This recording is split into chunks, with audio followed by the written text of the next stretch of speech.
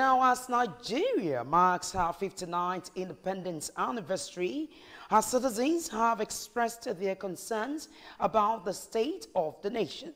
Superscreen's Ajiboye, who felt the pulse of some citizens, tells us more in this report. Official national holiday in Nigeria, celebrated on the 1st of October. It marks Nigeria's proclamation of independence from British rule on October 1st, 1960. The holiday is celebrated annually by the federal government of Nigeria with the president's address on national television and radio to the people. Another integral part of the festivity is the military parade in Abuja, the parade of students and union to the music that originates in traditional popular culture and concerts of famous artists. As Nigeria marks its 59th anniversary, these citizens expressed mixed feelings about the celebration. Nigerians are not happy. We are not happy. We are happy. We are happy.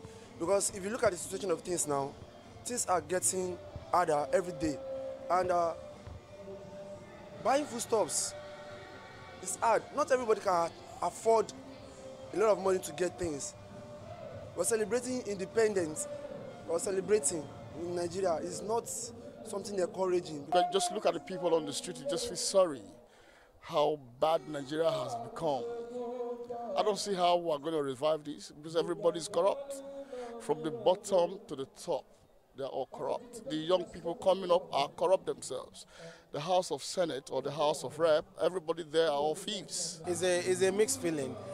Some people like the way it is going. Like they believe that the way things are going, it's time to change things around for good for Nigeria. While others are like, they cannot have that patience. Some traders also speak on the challenges faced in the country, urging the federal government to improve the economy.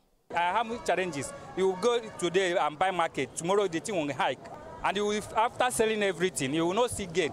Because when you buy something, when the market is coming down, that is when you get gain. But when it's going up, you will not see anything. Before, if you call your carry 200 naira, you belly full well, but now, 200 naira food there is not belly full at all because everything now is very costly. Rice costly, gari, even butter safe. One just about now is 200 naira. Rice 23,000 naira. Nigerian rice 18,500. Most things that we are buying in the business is cost enough. Things we are buying either 800 naira before, now we are buying 2,000. What I want to cry, let them open the border. I let everyone have access to bring the goods to the country. Things are hard. Economy, everything changed. You understand? Even if when you go to market to buy things, today price will change, next tomorrow price will change. When you come back again, price will still change again. Interestingly, the president in his speech during his Independence Day speech highlighted his government's efforts towards improving security, accelerating sustainable, inclusive economic growth, fighting corruption, and restoring good governance, but with an appeal to Nigerians to rededicate themselves to a united and prosperous nation. Ajiboye, Superscreen News. Now,